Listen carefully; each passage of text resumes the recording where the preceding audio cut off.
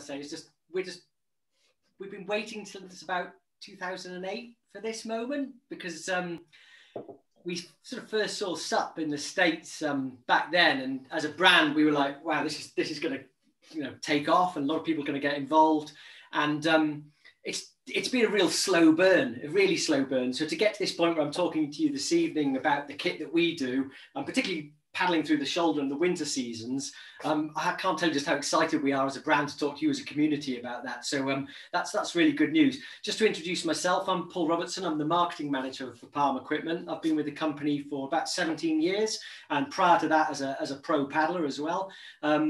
My background is in product design. I'm also an ex-teacher and just a paddler. And so I get on the water doing all sorts of activities. Particularly, I've been a background in whitewater kayaking, surf kayaking, canoe paddling, but I kind of cross disciplines. My job within the company, apart from just the obvious promotion, socials, marketing, catalogs, shows, and that kind of stuff, is also being firmly embedded in the product design process. And at Palm, that's been the kind of core emphasis of the brand since day one, since the founder, who's still the owner, still operational in the business, Andy Knight, founded the company. He wanted better gear for paddlers, and that's exactly what we're still doing over 40 years later as a brand. So we are a one-stop shop. We're probably about the biggest in Europe. We manufacture under the Palm clothing and apparel brand, which we supply top to toe, whether you're a first time or an expert. We do all of that for you for paddle sports. We also do search and rescue equipment. And then we operate a number of other brands. We manufacture kayaks also in Clevedon, in Somerset. So we do Dagger and Wilderness kayaks. We don't do boards, we don't do paddles, because there's some really good ones out there. So we let everyone else do those ones. But everything else we do as a brand, as Palm Equipment. We sell through retailers across the UK and worldwide. So we're a manufacturer and a wholesaler. And we are quite unique as well, because we actually, unlike many clothing brands, we actually also own our manufacturing facility. It's in Asia, it's in Vietnam, but unlike a lot of other businesses which have their products just manufactured by other people, we're an owner of a factory. So we're responsible, not least for employee welfare in that instance, but also we can get really ingrained in the process, making sure our samples that we work on with those guys go through to production, and above all, the quality is really high. And when you're making paddle sports equipment and the standard and the safety gear, particularly that we do, you need that level. We're not interested in things you see where people are coming out of containers in the morning, having slept in them, working 12 hours. You don't get good product that way, which is why we invested in a factory in Vietnam as a brand about 11 years ago now. So that's a little bit of background to Palm. We're a product-led business, but also from an SUP point of view, we're learning as you go along as well. So it's an evolving market. There's a lot of expertise that we bring to the table, but there's also knowledge that we're gaining. So, we really appreciate you as a community, talking, dialogue. It's a really nice, friendly, open community. And the guys at Water Skills, of course, are leaders of that. So we're really proud to partner. Our design process, we're kind of constant in that. So, for example, we had a design product meeting yesterday. We're looking right now at products for 2022, 2023, even 2024. So we're developing that far ahead. And it works very well, particularly with video conferencing. We've been using that for about 7 years, because Barney lives over in the States. He's our lead designer, but we have a few others who do some specialty goods. And so he can evolve products. We get them over to our factory in Vietnam, work it that way. So I'll let Barney just describe a little bit about what he does and the design process before I get into talking about the gear. Great, thanks, Paul. My name's Barney Caulfield. I've been involved with Palm since I left university in 1998. So there's a lot of people who've worked a long time at Palm, which is great because it allows us to see things through all the way to the very, very end.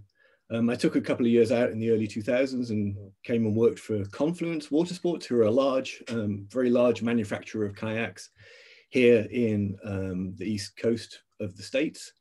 I stayed here, but managed to get back together with Palm when Paul joined. So I kind of rejoined. That would have been mid-2000s, I think 2005. And I've been with them again ever since. And I think the reason people stay so long with Palm and they're prepared to give so much to Palm is it's a great company to work for. And the daily challenges are fantastic. We design, or I design everything you see in the workbook, all the clothing. So one day I can be making a life jacket or designing life jackets. The next day I can be designing shoes, socks. I've even designed inflatable kayaks as well. So get to do all kinds of stuff. And it's great. And I'm a keen kayaker. I've been kayaking since I was in the Scouts. love the outdoors here in North Carolina. Very lucky to live live in the woods, very close to the Green River, for example. Really good whitewater, great mountain biking, fairly good skiing. So yeah, it's great. I like to get out in the outdoors and feed all that information back into Palm. And as Paul says, I currently work remotely, and they'll work very closely with the R&D department in Vietnam. And yeah, we just kind of keep cranking out, just keep making good gear. That's what we try and do. I'll turn back over to Paul. I think Paul will probably do most of the talking, but if there's any technical questions about gear design, then I'll chip in. Thanks, Barney. So as I sort of alluded to at the start, we've been sort of, if you like, waiting for this time where essentially SUP's done a fantastic job of displaying itself. We were really sort of recognised as an activity. It's hugely inclusive, and it means that an awful lot of people have got into it. It's a really accessible way to get on the water, to enjoy the outdoors. And yet, one of the things that we've sort of found a challenge, if you like, is that people have really retained it primarily for summer use. And as people who've been paddling in different forms for well, since our sort of young years, our teens, we've done it all year round. It's always been an all year round activity for us. We just don't stop. There's some fantastic times we had on the water, be it out on the ocean or in land, for all 4 seasons. So really it's really encouraging to know that people right now are going, I've had a great time joining SUP in the summer. I've been doing it for some years, and now I just want to extend my seasons. I want to keep going right way through the year. And you can, you absolutely can. But you do need to take a few more thoughts into your head and a few more sort of preparations, if you like, in terms of what you're going to do on the water, and prepare in terms of some of your equipment and your thoughts going forward. So that's what we're going to a little bit to talk about: how you get protected on the water, comfort, making sure you've got adaptable kit, your safety, of course, as well. And I guess the seasons I'm going to talk about mostly with the equipment are the shoulder seasons, which we describe as sort of September or October, and then again probably sort of February, March, April, probably more March, April, May almost, depending whether you're north or south. And then that depth of winter period, so you're talking December, January, February. I think really for you as individuals, you've got to ask yourself what sort of paddling you're doing. Are you an active paddler, or are you a more passive paddler, or what sort of paddling you're going to do on the day?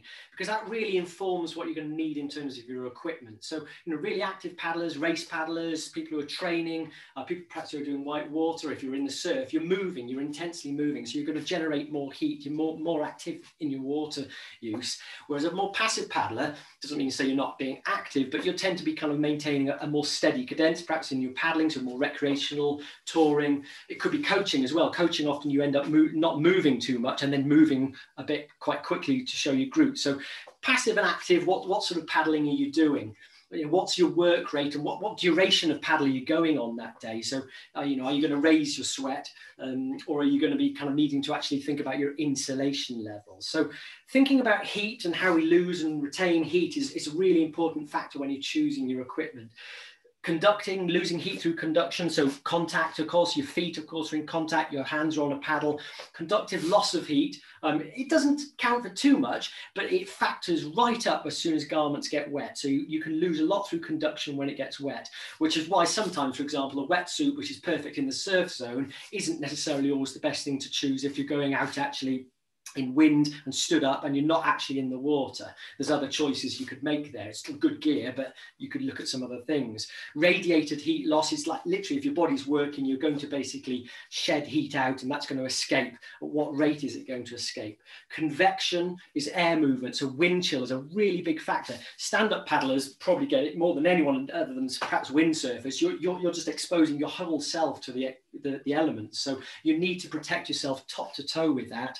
And evaporation, of course, you're sweating, you might have wet or damp clothes. If they chill down, how does that affect you? So you need to prepare and protect yourself for that. And of course, in the most the heavy instances of that, right in the depths of the winter, it can be really cold water. So what are our risks and our conditions that you're going out in as well? So water temperature is probably the biggest one across the shoulder in the winter seasons. It's when it changes the most. So sea state, summertime, it might be 15 degrees plus in the sea. But in the winter, it can come right down to 6 or 10. You get that really cold feel. But inland water can go further than that. So, you know, in the summer, that might go right up in temperature because it might be a still body of water. But at this time of year, I'm up here in Scotland, all the lochs are frozen. So those temperatures are well down to 0. So if you go in the water at that point, cold water shock could be a real issue that you need to think about and deal with what you're wearing. Because if you're not wearing the right stuff, it can affect your life, put simply. So water temperature, water state, big conditions. So is it calm out there? Is it going to stay calm? Is it choppy? Have you got waves to deal with? Is the flow on the water that you're dealing with? Well, what's the water state you're going to go out with? The weather as well. So, you know, is it raining? Is it windy? Is there sleet? You know, weather patterns move much more quickly in the winter time or across the shoulder seasons. That's when traditionally we get the whole weather systems coming across the Atlantic to the UK. I think most of you are around the UK, so I'll sort of talk in those terms. So you need to remember those conditions are going to move quickly. And of course, your geographical location. I'm in Scotland. It's a damn sight colder over here than it is down on the south coast with anyone that's down there at the moment. So just think about preparing.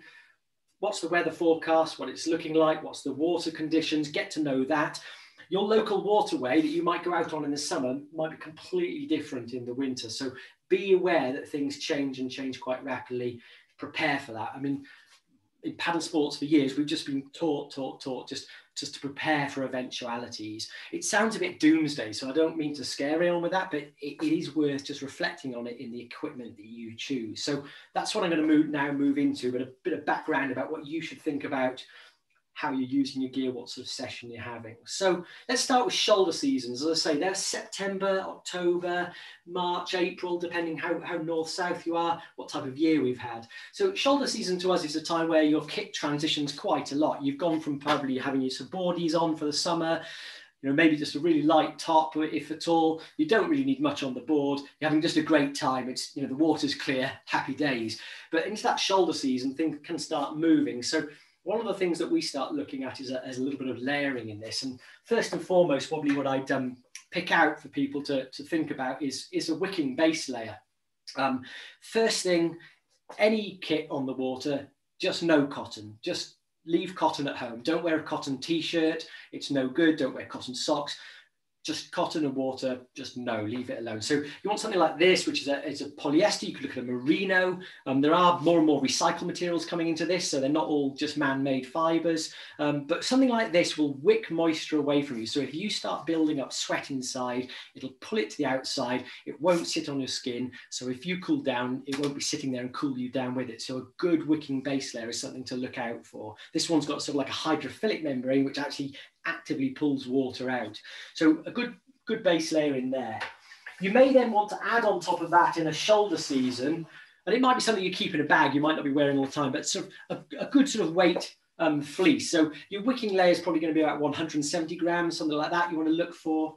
In something like this, you're probably looking at sort of 250, 270, maybe up towards 300. You can get these sort of everywhere. I mean, of course, we make them as palm, but you know, a fleece like this is well worth having in your bag.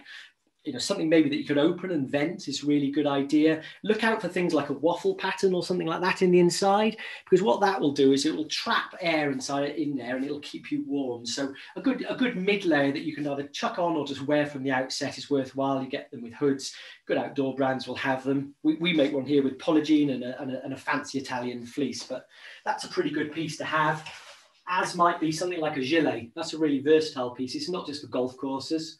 They're good in the outdoors because it keeps your core warm. Your core, of course, is this area, this rectangle from your hips basically up to your shoulders. And that's the bit you really need to keep warm if you're paddling in the shoulder seasons and, of course, in the winter. Now, what about your kind of legs in that time? You've put a top on. I'll come back to jackets in a minute. Legs at this point, you might then sort of have a look at something like a short. You might be wearing your board shorts already, but you can go a little bit more fancy with that. So something like this one is a windproof and a waterproof outer fabric. So that means you're not going to get that cool wind chill going on. It covers down to over the knees. This is the Horizon short. But what these sort of shorts do is they hide a little detail, which is a really neat fleece inner. And that basically means that because that's protected from the wind, you get insulated, but you're still free to move around. So it's a really good shoulder seasons piece. So a lined short, or you might look at a really thin neoprene legging, like we make a Neoflex, and that's a 0.5 millimeter legging. something like this one. It's like a sort of halfway between a kind of active pants like that. If it's still warm, you could wear one of those, but like a thin neoprene like this, it's really stretchy and it'll work well if it's wet or dry. When you start going up in thicker neoprene, it's better if that's wet because you get a little bit more dexterity in it. I also, in the shoulder season, still quite often might wear just a neoprene top like this one, particularly if I'm doing a quite active session or if I know I'm in the water. This is also Neoflex, so this again is a really thin neoprene. It's super stretchy, it's really comfortable to wear, you don't feel restricted. It's a good shoulder season piece to have, especially if you're kind of quite active around the water. But if you're stood around a long time in these sort of things, you've not got anything else on, and if the wind's coming a little bit, you will cool down in this sort of garment. So once you choose whether you're going to go for more of a base layer and a mid layer, or stick with a neoprene in the shoulder season and a top, you may then want to start thinking about the next pieces, which is a windproof or a waterproof smock, something that's going to kind of keep the wind off primarily. Weather changes in the shoulder seasons quite a bit, so as I say, something that might keep the rain off, but primarily you're going to protect yourself from the wind. Have a look out for things which have got a low back, so it covers down there, so if you are sitting down, it's covered. And again, try and keep an eye out for ventilation. So keep it nice so you can get a nice open front. You can let air escape if you are getting hot, but at the same time, you can cinch it back up and close it down. Now, what in many cases, if you've got just a normal sort of hill jacket, a 2.5 layer, 2-layer hill jacket that you use, it's just your general waterproof, that'll do the business, to be honest with you. Just to kind of give you an explanation of what a kayaking jacket is, or a paddle sports jacket, perhaps more importantly, some of the feature sets that you might start seeing would be closure around the waist. You get a much more contained closure. Often it's a neoprene. It just means it seals it up a little bit more. Similarly, you tend to get more of a cinch to the neck because we're trying to create a semi-dry seal around here. So you'll get often, again, a neoprene or a coating around the neck, and that lets you get a really nice closure and cinch that up if you're in colder conditions. And critically also, you tend to get a thicker wrist. This one here is a neoprene, and it's much wider, which means that when you've got the tunneling that happens on your wrist, if you clench your wrist, it stops water coming through. So kind of the little details that make a paddling jacket versus just an everyday outdoor jacket start defining themselves at this point. Definitely something to have a look out for would be a hood. This is our Vantage jacket. This is probably, from a SUP point of view, our best seller, just because it works for pretty much all the people all the time. It's a 2.5 layer jacket. It's got the hood, it's got the front zip. You'll notice here how the front zip is offset, and this is where you start seeing in the kind of slightly more premium pieces. And that's the reason for that, is if you zip it right back, you can open and clip that back to venting. And when you zip it right up, it doesn't interfere. So that zip doesn't come right up under your chin. So if you're paddling away, that's not getting in the way. You've got a good venting space. You can really cinch that up. And in that shoulder season, it's raining, bit of wind chill, you want to be able to just chuck this on. They pack up really neatly. You can roll them into the hood, stick them in your dry bag, pull them out, pull them on. Some people tend to go for a slightly larger size of this, and that's simply because they can put it on over everything. It's like a smock. So think about that when you're choosing a garment. What are you going to be wearing underneath? Think about the layers that you're going to need to build up underneath. So you get some air that can trap inside. If it's too close and too tight, you can cool down because it's going to get that conductive chilling in there a little bit. So those are some of the shoulder season pieces that you might have. What about PFDs? I'm going to talk a little bit through PFDs. Primarily, of course, I'm talking about protection from wind chill, from water. But as we get into these shoulder seasons, you really need to think that what a PFD can do to you beyond its obvious choice, which is to save your life because it's in the water and it keeps you afloat. So throughout the sort of summer seasons and the shoulder seasons, you may well go for an inflatable waist belt rather like this. In fact, people use these all year round. It's a PFD basically in a bag, and if you have a moment where you're in the water and you need a bit of support, you want your PFD, you pull the toggle, it inflates, it comes over the top like that. But it is just in there, keeps you nice and free, and it's nice and low profile. However, as you start getting to those colder times, you definitely probably want to be looking at what we call an inherent foam PFD. Now, and the difference in that is that all the flotation is ready to go. You wear it just like a jacket, you put it on, it might have a zip up the front like this one, or it might be a vest style. You put it on, do it up, as we've got here. Most of you probably see these, are familiar with them, or probably have got them already. But once you've got this on, once you've got this zipped up, I've looked at this one a bit tight, you have got an extra layer of insulation. So not only if you go in the water is it going to keep you afloat, but that extra insulation, about 1.5 inches, 2 inches of foam, is going to keep you nice and warm in the core area. You're still free to move all the way around here, but your core can stay warm. So think about a PFD, particularly in the winter and the shoulder seasons, about making sure you've got an inherent foam PFD. Plenty of different ones out there that you can get. You can go right up the scale, lots of bells and whistles. I'll show you one later, or you can just keep it nice and simple, like this one, which is the Meander. So I've covered kind of some of the shoulder season gear. What about feet? What about extremities, hands, gloves, that kind of thing? Well, you're probably not going to need them too much at this point, but you may need to start thinking about something like a neoprene boot, a light neoprene sort of sock, something like that. Obviously, not everyone wants to wear one of those on a board, and in the summer, you've probably been quite used to being barefoot on the board. You get that feeling up through your feet. But as it gets colder, often you're going to get water across that area. It's one of the areas you'll definitely start feeling cold. And if you start feeling cold on your hands, on your feet, you've probably all felt this. It ruins your day. And it can, if you're going a distance, it can become really uncomfortable. So as you move into the shoulder season, start thinking about a boot, and also probably start thinking about wearing it a few times, just so you get familiar with having that under your foot. I would definitely be looking at something like this one, which is a fairly sort of thin 2.5, 3 millimeter neoprene boot. It's really flexible and dexterous.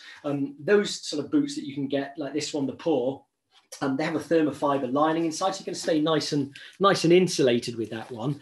However, you're still going to get a good feel to the board, and your feet are going to be warm, because those can go cold really quickly.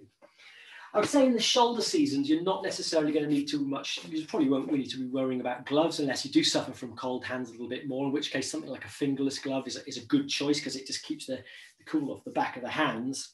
And then other kit that I'd probably be ready for, just have a dry bag ready, put it on the front of your board, and have in there, a hat, a drink, just some of the things that are just going to get you warm. It might be where you store your jacket. You may just want to put that mid-layer fleece in there. So the things that allow you to be adaptable and change, to layer up or layer down as the conditions demand. But those are the sort of shoulder season pieces that I'd sort of be looking out for. So think good wicking base layer, probably a windproof, waterproof jacket, definitely starting to think about some wind protection or covering your legs as well, so you don't chill down through there. Keep your core nice and warm, and take a few extras just to kind of make sure you're protected, and wear a buoyancy aid. So now let's get into the nitty gritty of the depths of winter. And, some of you may have put your boards up on the shelf and just gone, no, I'm done for the year. I'm going to leave that there, and I'll pick it up again in the spring. And fair play, that's not unreasonable, but it can be great. I paddled recently. I live near the River Spey. It was a still day. There was snow on the ground. There was ice on the trees, but it was beautiful. And I just had the greatest day on the water. So, don't dismiss the idea that in the winter you can get out and have some great paddling, but you do need to prepare in the depths of the winter, because things are cold, and you just need to be, like I said, ready and think about what sort of activities you're doing, and have some precautions in place. So you basically take the essentials that I've just talked about, and we start building them up. So you definitely want that wicking base layer that's going to move any sweat away from you. Get that on first of all.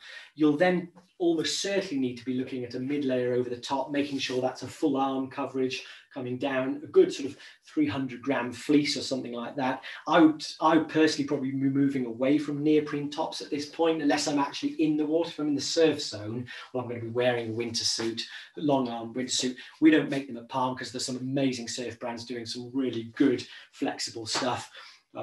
So we don't get into that market, but if you are in the surf zone, you're well served, and you know what you're doing in that respect. But if you're out and you're stood up on your board all day or a little bit longer, it probably isn't as comfortable in a full neoprene suit. So think layering. Think as if you're going to go for a hike or something like that. So get that base layer on, get that mid layer on. You also may want to start thinking, if you're moving on, to having something across your legs as well. So that's when a piece like this one comes in. It's the onesie, and these are just like absolute, just a bundle of love. It's like a massive hug when you get one of these on. It's the same mid-weight fleece, so it's a real stretch garment. But of course, the benefit of a onesie is that because it's a one-piece garment, you don't get that possible separation where you get that cold spot often in your back when you're moving between the two halves. So that's the beauty of the onesie. And to be honest with you, if it's a sort of a cold Sunday and you just want to watch Netflix, you can put this on and sort of sit there at home as well. So, you know, the onesie is a real winner for everybody as long as you wash it. The good news for us is that we treat ours with Polygene, which is an anti-odor treatment. So you shouldn't be too stinky when you sat there at home wearing one of these. We do men's and women's versions of this. And these particularly are combined with dry suits, which I'll show you in a while. So men's versions have a two-way zipper on them, and then the women's version have what we call a bomb door at the back, which is basically this whole piece comes up and over like that, and then if you need to, you can drop that down to go with your dry suit. But definitely a onesie as a layering piece is really good. Still wear your wicking layer underneath it. Okay, so what about legs in the winter time? I want to talk a little bit, to tell you a little bit about dry trousers and jackets, because I've seen a few things mentioned by people online at the moment who are sort of talking about them. So let's just explain that. So this here is a paddling dry pant. So what makes that different if you go into your sort of mountain warehouse, or if you go into sort of, I don't know, Cotswold or something like that and buy a walking pair of waterproof trousers, which will work.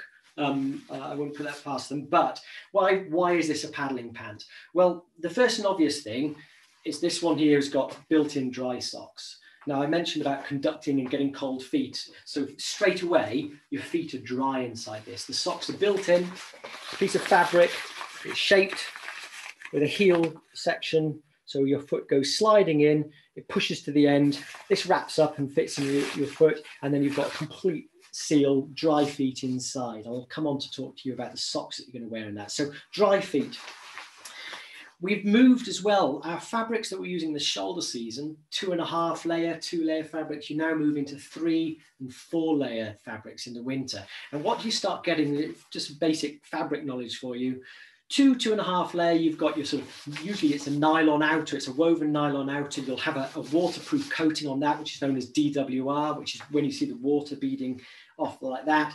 And then you'll often have a breathable membrane in it. So that'll be a sort of 2-layer, and a 2.5 layer has simply got a print on the back, which lets it just feel quite comfortable next to the skin. 3 and 4 layer, you start including more membranes, and you also include what we call a tricot backing. And the tricot backing in most cases is this sort of grey surface you see on a lot of outdoor jackets. It might be black, and that helps actually insulate. You start building some insulation into the garment. So by going up to 3-layer garments in the winter, you're straight away getting a warmer garment to wear. It's going to protect you a little bit more. Now, going back to the features of this as a paddle sports pair of pants, you'll notice it's got this sort of funny waist, and this is a twin waist system.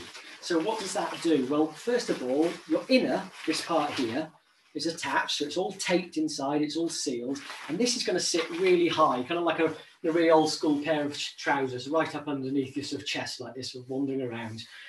But that means that water can't get down in there because it's up nice and high. But what stops water flooding in, because this is just elastic, and this is really important, is a really good waist seal. And this is the difference between this and an outdoor pant, is that you get a really good waist seal, Velcro and neoprene, just like the jackets, and that cinches round, and you can tighten that right up, and you can get a fairly good seal to your waist there. So if you happen to go in the water, water's not going to flood down in the ease. You're not going to be basically with your sort of balloon pants on sinking down to the bottom because you've sealed it round the waist. So it's a really important distinction between a paddling pant, particularly in the winter, and just a general outdoor trouser. It's what designs a paddling pant. Further detail really is things like the cut. So in terms of its articulation, protection across the knee and shin area, not having a seamless crotch area, so you can move freely as you're moving around on a board or on the bank or anywhere else like that. So look out for a paddling pant. These ones here, the Atom, do men's and women's ones, 3-layer pant. These have been really kind of taken off with a plum. And I know, just, I don't know, speaking for ourselves a little bit here, we gave Cal Major, when she was doing a Land's End to John O'Groats sort of challenge with this one, and she hadn't worn, she'd always worn neoprene. We're like, look, Cal, put on this fleece, put on a pair of these, and it was like a revelation to her, because suddenly she was warm, she was dry, she was still moving, and she went in the water, she was just getting back out, and she was still dry, and it just made her days a hell of a lot happier, and so she set a record. So yeah, dry pants, they're a good one. Now, the thing I saw recently was someone talking about combining a jacket and a dry trouser and calling that a dry suit.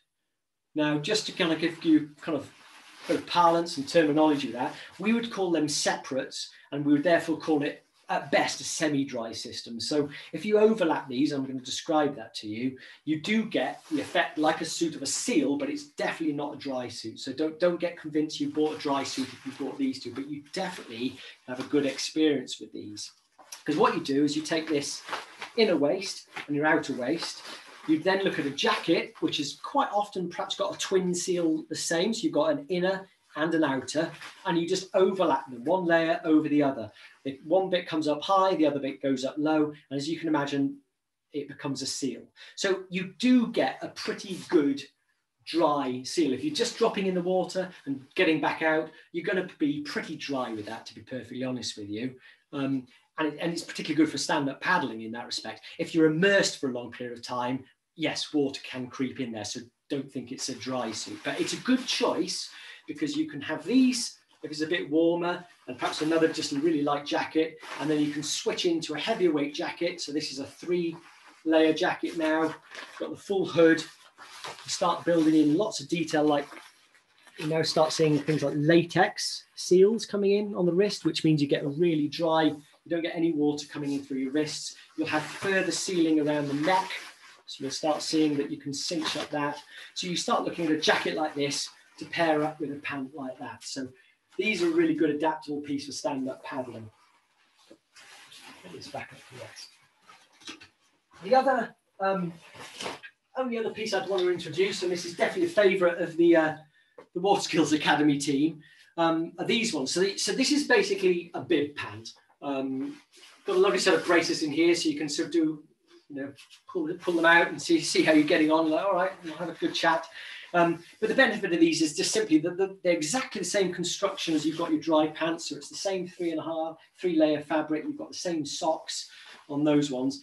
But the waist just comes right up here, so you can get further into the water. And of course, they suspend themselves up, and it helps with your core. So I know when the guys have been over and done the trips in Norway, or if they're paddling in this time of the year, they're often wearing this, and then they might just even just have, on some days they might just combine it with a jacket like this, that they're just banging that over the top. Or if it's a more challenging day, they might look at something that seals down a bit more. But again, a bib pant like this one, the Atom Bib, is a really adaptable piece. One thing to mention about these dry pants is that the socks on them are rather like car tires. They will wear out because of course they're next to your feet. You need to do your best to protect them. So please don't go if you buy a set, don't just go wandering across a car park or something, or a beach with them. Try and protect them. Wear something so you're wearing a shoe over them. We tend to find in the winter that you may need to think about something where you go up a size in your neoprene boot, or if you're wearing a thicker sole, you might just take out the insole. Often that's enough to just get in a little bit more volume and space with them. But those dry socks are designed so that they're just completely replaceable. So in the life of the product, you may well find that they'll need replacing, just like you need to get a new set of tires on your car or whatever. You think about those as a replacement part, and it's a really big thing. This gear does cost, so we appreciate that. So we engineer it. Barney's job is to make sure that it's constructed and engineered in such a way that it has a really good lifespan. In part of the whole sort of environmental aspect that we look at is, well, if we can make a product last a few more years, that's better anyway than having to go and get a new one. So we're looking at quality fabrics, we're looking at quality construction, things like the seams inside, they don't have 4 points meeting, so you don't have these crosses where they might get strained. We just look at that and engineer that into the product, and that's why things like the socks are designed so they can be replaced, so you can just keep going with them. So a couple of like maintenance things. So if you ever need product servicing, don't just give up on them. They can keep going very often. Okay, so now let's have a quick look. We've talked a little bit about jackets and the seals you have. Let's get on to sort of the big deal products like the dry suits.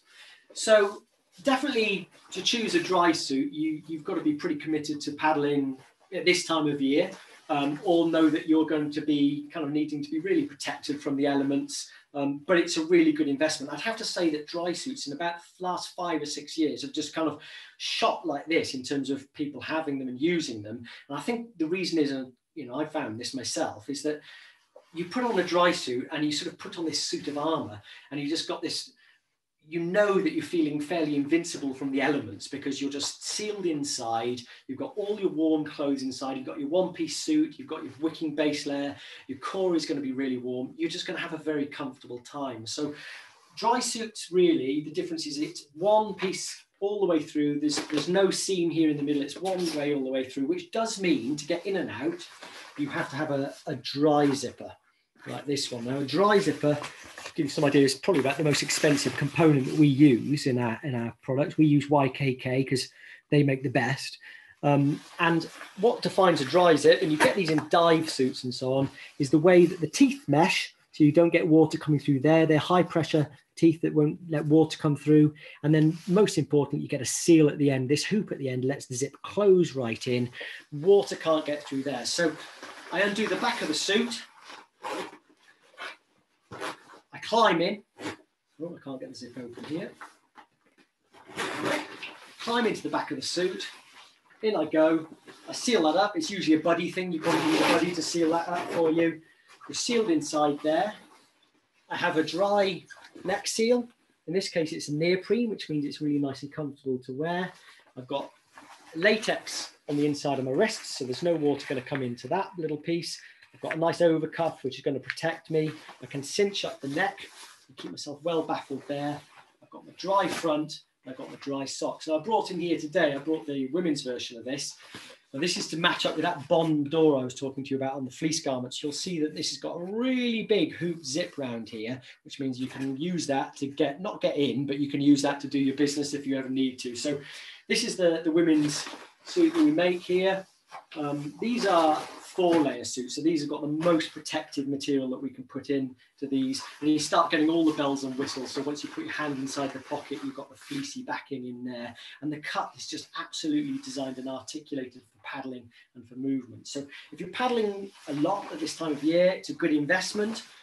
Yes, they cost a reasonable amount of money because there's a lot of construction and design that goes into these ones, but they'll last you a good number of years. And I know quite a few of the guys, you know, who are watching.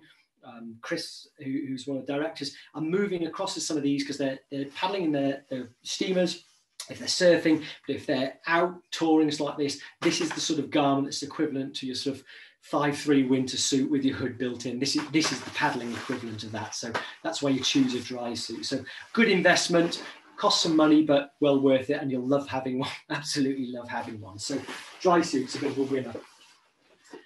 All right, I'm going on a bit of a pace, so I'm just going to now talk in that winter period.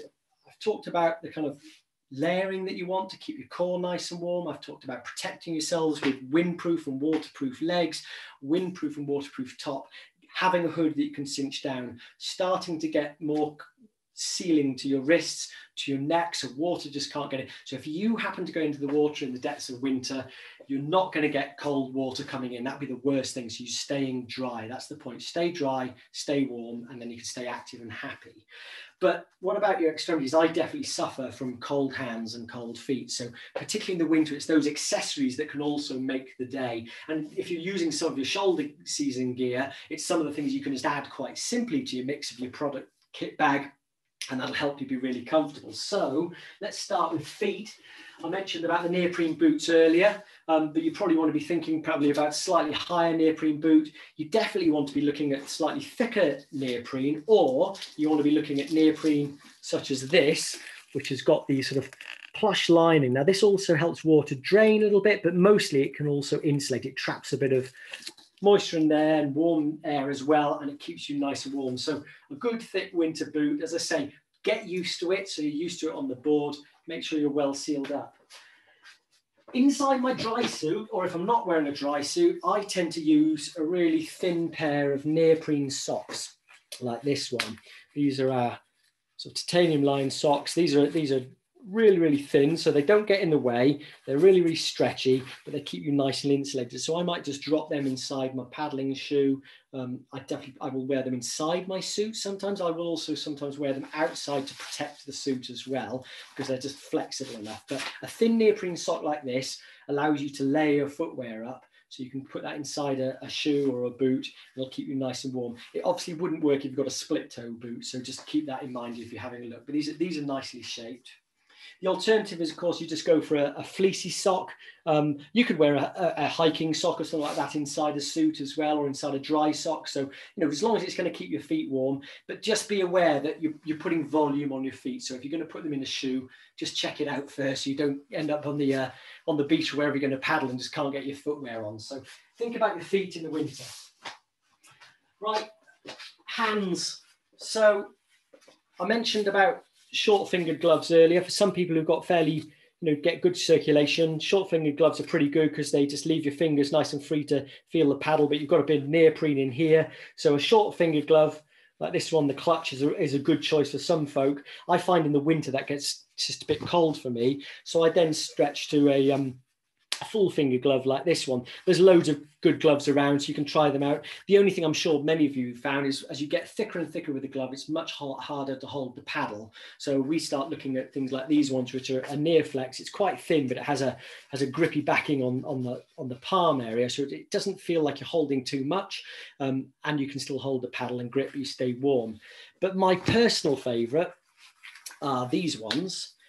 And this is the Talon mitt. And the reason I like it is that when I put it on, it's a mitt, so I can keep my fingers going together, keep nice and warm. But when I turn around, yabba dabba do, I've got open palms so I can grip the paddle. I've got loads of grip in there. I can feel what I'm doing. And I can then, if I want to, just cinch that back, which is what I quite often do. I can move and feel my hands, but if I'm feeling a bit colder, I can just pull that over. I can just have it resting, so it's holding the back of my wrist, keeping that nice and warm. You don't get that wind chill across the back of your wrist here, so your hands go cold. Or I just flip it over, put my hand back inside. So that's the Talon mitt, and yeah, this is my go-to winter paddling glove, to be honest with you. It's a win-win for me. Open palm mitts. You get closed palm versions of the same things as well without the opening, but personally, I've always found the opening ones the best for paddling. What about your head in the winter? Well, a couple of choices, really.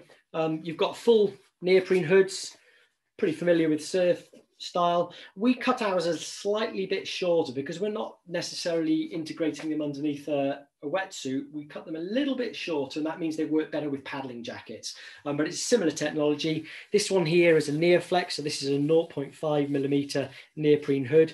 The beauty of a hood is you can also use it a bit like a snood. So I'm going to just give you a demonstration. If it's cold, put it up over your head.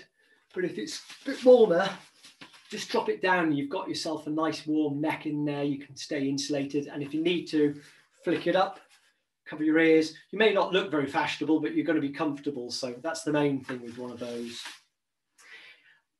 Other one, just simply have a hat. Any sort of fleecy hat. Probably, big bobble hat. If that gets wet, may not be as good. So think about your materials again in there, but make sure you've got a hat that keeps you insulated. Believe it or not, you don't actually lose as much heat from your head as they sort of all profess, but nonetheless, you do want to keep a warm head. And also for wind chill and things in your ears, you don't get sort of that kind of biting wind going in, and that can affect you, particularly like me, you've had surfer's ear. It's making sure your ears protected is actually pretty important. So a good hat to keep you nice and warm, and you can stuff that away. And then the other thing that's really kind of come to light, I mean, you saw these on the ski slopes for many years, but they're actually becoming really popular in paddling. It's just simply a neck scarf like this one. So we make this one out of marine recycled material, which is our neck scarf. But you can bring that up. It's got lots of versatility. Have it as a neck scarf. Use it as a headband or twist it up if you want, and just make a hat. And now the beauty of something like this is that you can then just stuff it into a pocket, stuff it inside the top of your jacket like this one, and just pull it out when you need it. So little versatile pieces like that. So hands, feet, head, in the winter, you need to make sure those bits are really, really warm. Okay, finally then, let's just talk about winter. Again, I'm just going to remind everyone I would not be seen paddling in the winter without a PFD on, because if you fall in the water, you've definitely, no matter how healthy you are, there is a risk of cold water shock. So you need to make sure that you've got something on you that if you fall in, it's going to support you. It's going to let you get that moment where you breathe, you have a little panic, and then you relax and you get back to your board and you get back on. So an inherent foam PFD is your friend in the winter. Definitely wear one of these. I mean, I know there's some dialogue in stand-up paddling about when you do and don't wear a buoyancy aid. I've been paddling since I was 9 years old, and I've never really paddled without a buoyancy aid. So for me, it's just, I always wear a buoyancy aid. And I was pretty shocked to see a picture online this morning, and it's someone who's just got out about dawn, they're on their board, there's the sun coming up, they're sort of having a hot drink, and it's the middle of winter. Brilliant, they're out paddling, but they've got a dry bag attached to their back. They're wearing, I'm not sure what jacket, and their buoyancy aids under the straps of their board. It's not going to help save you. Barney spends his days designing equipment that will save you. So please wear a buoyancy, especially in the winter. Now, it can benefit you as well, because you get one like this, which has got a pocket in it. You can put your phone in there. You can put that hat in there. So put a hydration bladder in the back. So think about the insulation. Think about your safety. It can protect you. Please wear a buoyancy. Okay, finally, for winter, I would be definitely taking some bits and pieces with me in a dry bag that's just going to make the day better. If something was to happen, it's just going to protect me a little bit more. So if I'm wearing my dry pants, it might be my jacket that I was talking about that I put in there. It could be something like this one, just the Terric, which folds away really light.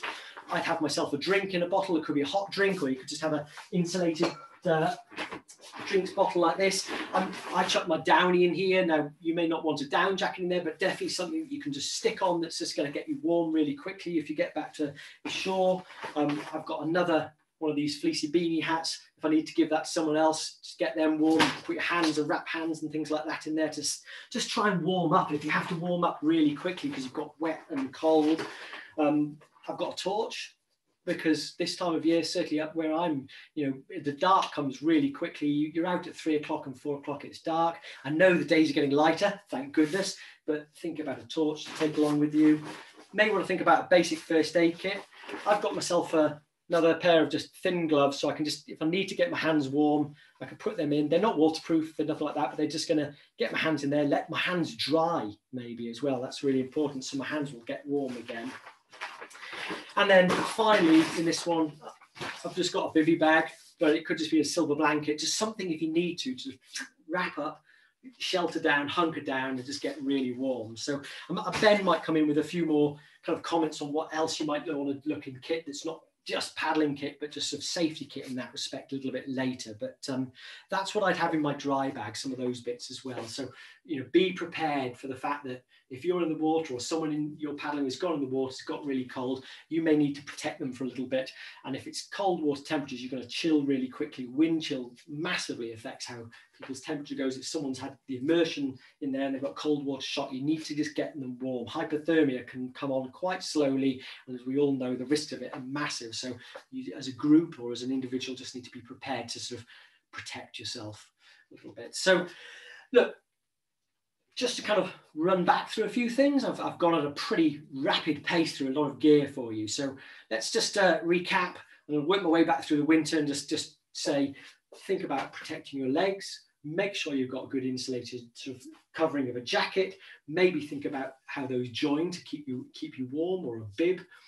Definitely make sure you've got good base layers and something you can pull on and off so you can moderate your temperature. Think about your head, think about your hands, think about your feet. All the extremities are going to get cold, but keep your core warm in the winter and wear a buoyancy aid. Have some safety gear with you.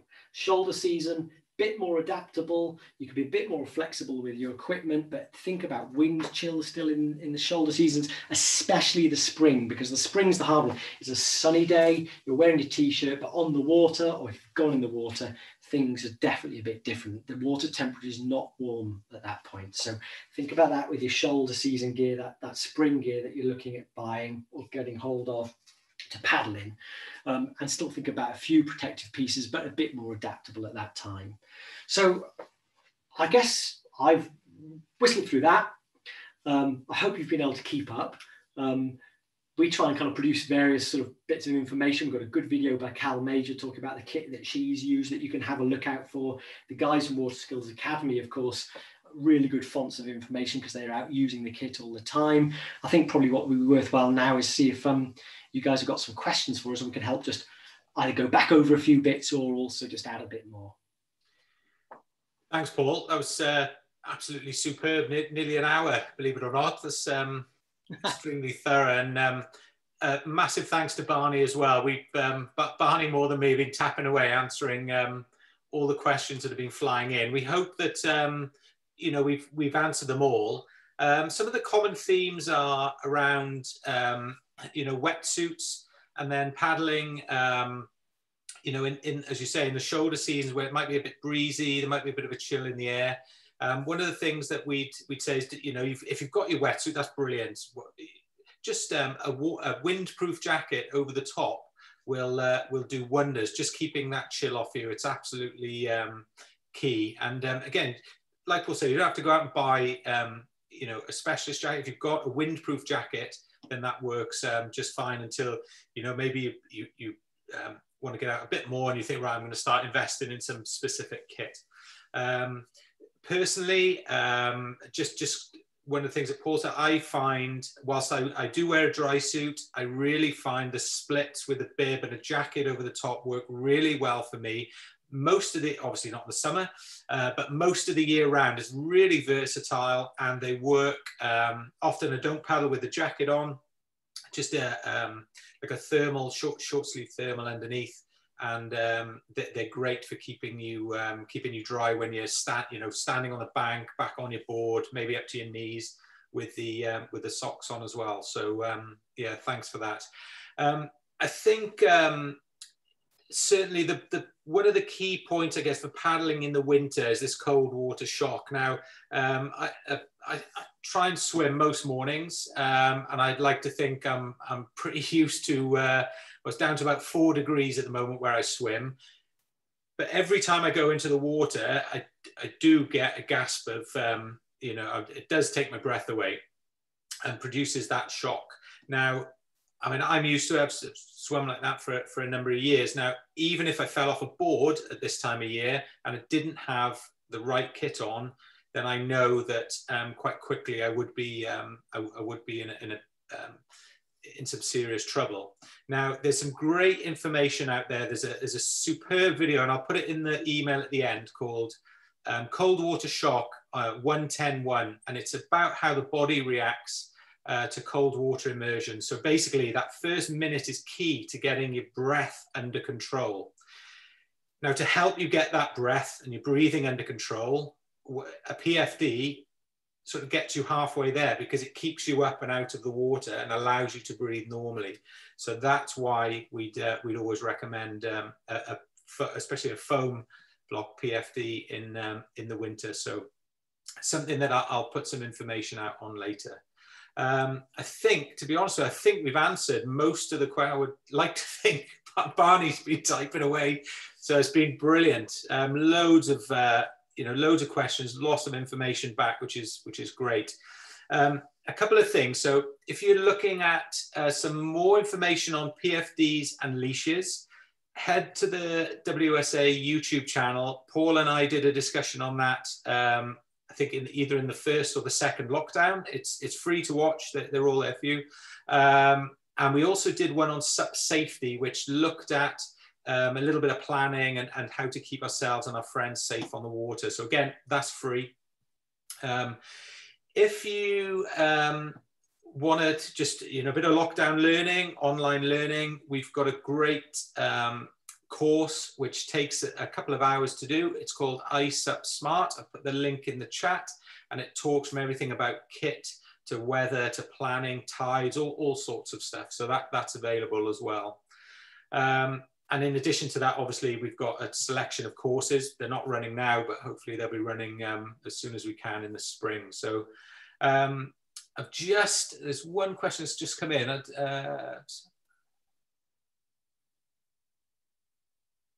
So I have a separate, so pants and jacket. The it has integrated feet, but doesn't have an inner liner at the waist. Is this an issue?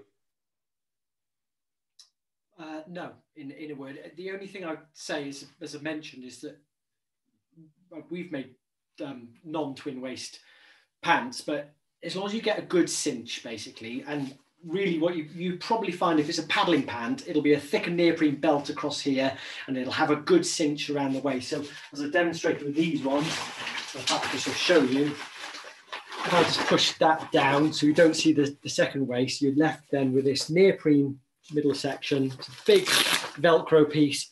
Cinch that up. It's got grippy elastic on the inside, so it just helps it stay up. So providing it's got a good system of holding up. Now, worst case scenario, go and look out for a pair of braces that you can just attach to it. But what you want is something that stops it flooding with water, so it seals, and dragging down. Because if it's got the socks in and water floods in, then it can be dangerous. So you want something that just lets you create as tight a seal around the waist as you can with that. So that's what I'd advise. Okay, great. Thanks for that, Paul. So I guess, as I say, I think we've answered most things. Big thanks in the chat to you, Paul, and to Barney, which is great. The sort of couple of things before we finish. This evening we've launched a women's SUP collective tour, and that'll be a tour visiting certain venues throughout the UK in the spring and summer. There's small meetups, so there's going to be no more than 30 people, 30 ladies attending. It's just been posted on our Facebook and our Instagram, so please have a look at that. If you, we're always up for improving, so if there's an area where we haven't visited or is not on the list, let us know through info@Waterskills Academy, and we'll certainly do our very best this year or certainly next year to get to that area. The big news on that is we're really proud to have partnered with Palm and Starboard Boards on this project, on the tour. So massive thanks to Paul and Barney for that. Okay, so the last but one thing is, in 2 weeks' time, we've got a webinar by a gentleman called Chris Hines. Now, Chris Hines was one of the original founders of Surfers Against Sewage. He was the environmental consultant on the Eden Project, and he has done environmental consultancy all over the world. Please, if you can, join us for that webinar and tell your friends about it. It's absolutely free. It's really important as outdoor people that we listen and learn from people like Chris, and we can spread the word about our environment and our environmentalism. So big that one up in a couple of weeks. So I guess finally, massive thanks to Paul and Barney. Wonderful stuff. And if you've got any questions, send them to info@ and we'll try and get them answered. But until the next time, thanks a lot, guys. Really appreciate it. Bye, Paddle. See you guys. Bye.